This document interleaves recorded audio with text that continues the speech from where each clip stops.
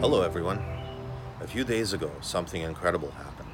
A star exploded in space, and it's now threatening to take over all of astrophotography on YouTube. And then the unthinkable happened, and the star destroyed Romulus. No. Try again. And then the unthinkable happened.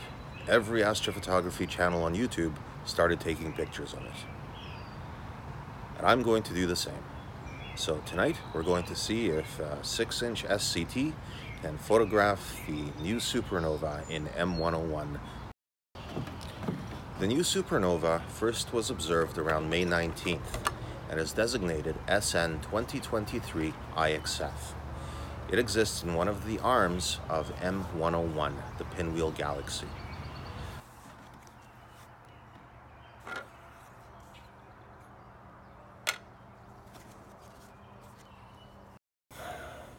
Hey everybody, it's coming up. Hey everybody, it's coming up on 1 a.m. I thought my scope was running pretty well when I came downstairs to check on it just now, and I noticed that PhD2 had utterly failed. It had stopped tracking my right ascension completely and had just gone wonkers. So in the end, I couldn't get any of the corrections to show, which led me to believe that it just wasn't correcting anything at all. My declination seemed to be fine, but my right ascension was just heading off after a while. Now my polar alignment was pretty good, so that initially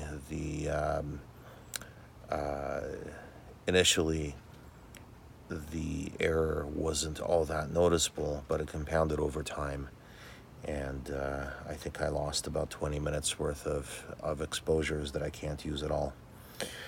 Anyway, I've reset PhD2. It seems to be running fine now with a total error of about 1. My scope is running, and I've got a capture plan going that alternates between different gains with 60-second, 360 gain initial exposures just to capture anything at all, and then more reasonable 240 and 120 gain 3-minute exposures each as the moon, which is waning gibbous right now as the moon goes down. So I'm gonna let this run for the night, and I'm gonna check back on it in the morning.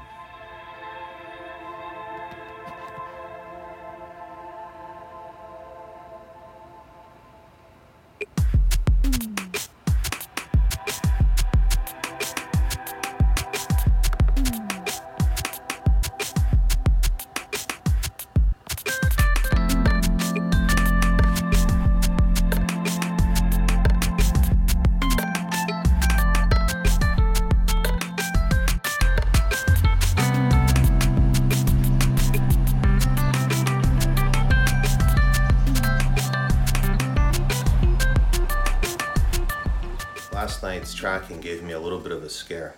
I still have no idea what happened with it, but I suspect that something glitched between APT and PhD2. I had to shut down PhD2 altogether and restart it. When it came back up, the corrections started to show again, but the graph would not move in APT, so somehow that connection was lost, which was fine for me for last night. All in all, I was able to get about 5 hours of time on the galaxy, and after processing, that translated to 3 hours and 20 minutes of signal time. What I ended up doing was taking different gains of different lengths of exposure over that time. So I alternated between 60-second, 360 gain, and then 3-minute, 240 and 180 gain pictures in order to be able to get enough data on the galaxy. And then I processed those in Deep Sky Stacker, and then I ran them through Cyril to extract the stars, and then I processed them through GIMP. In the end, I ended up with something that looks better than my last attempt at capturing M101. And lo and behold, I could see the supernova. It doesn't look like much. It looks like a little star that wasn't there before. But it's kind of cool. you know, you don't get a chance often to participate in something that just only recently happened. I mean, it was about 10 days ago that the supernova exploded. That's just 20 million years and 10 days ago. Fairly recent. But still pretty cool. So glad to have done it, and I got a better picture of M101 out of it as well.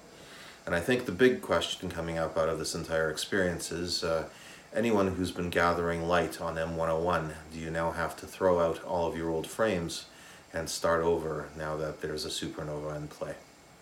Thanks for watching, and clear skies.